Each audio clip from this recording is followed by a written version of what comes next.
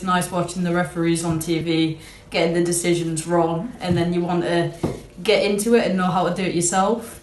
So with my friends' encouragement and like wanting to know if I could do what they do, it was like kind of the right thing. First started off in the academy as a new and less experienced referee, and through time he's actually grew in experience and his commitment as well. He gets games in the academy on a Sunday morning at Frenchfields, and he also operates in the youth leagues in the area.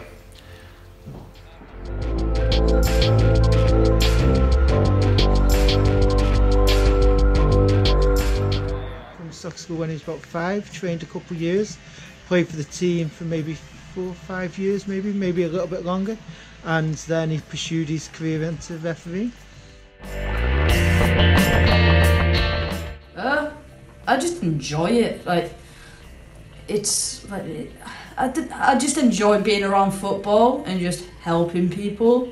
So as long as I can do them something, like if I can be good towards them and help them, then I've done something right.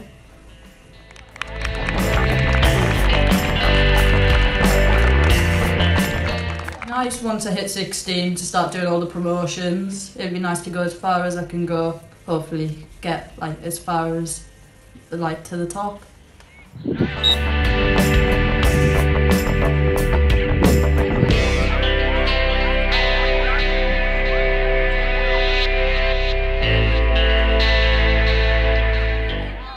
Just well done, Ben. Keep working hard, keep refereeing, keep being involved in football, and well done. Everybody's really proud of you winning the award.